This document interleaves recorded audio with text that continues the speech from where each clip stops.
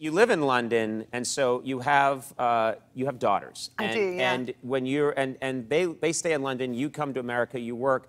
Are you under pressure? Because when I travel, my kids expect something back. I usually find something in the airport.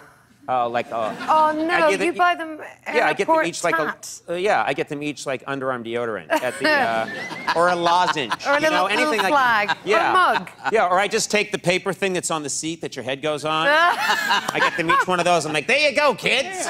That's a big treat where I just came from. Well, I wish I could. Do you get them anything nice? I do. I have to really because I travel a lot and it's awful and I'm desperate for their love and for them not to. Resent me. So last time I left London, I bought them 2 hamsters to sort of replace me, and that really worked. But usually, I think that's sad that it worked.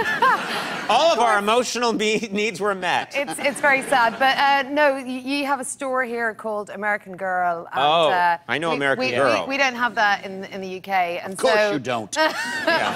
I'm so glad we don't. That place is evil, and so when I come over here, I buy her American Doll tat, and. But one time, she asked me would I take her American Girl doll and get its ears pierced. You can go to an American Girl store. Yes, you can. And you can get your doll groomed. It's vile. I mean, it shouldn't be allowed. It makes you feel like a terrible, terrible person.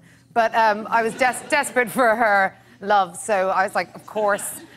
So I took the doll, and I happened to be with my friend Tom at the time, who's a gay gentleman, and we found ourselves in the queue to get the American Girl's doll's ears pierced, and we realised that we did look like a couple who couldn't have children, possibly,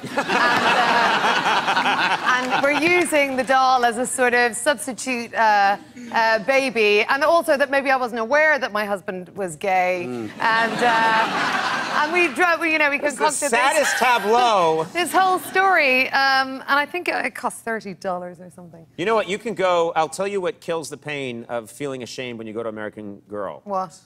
You can drink there. You cannot Yes, drink you there. can. There's a restaurant where you can take your doll. I went there. We actually shot it for the show. I went there, and I got totally wasted with my doll. I think we have a picture here of it. I got so wasted on white wine with my doll.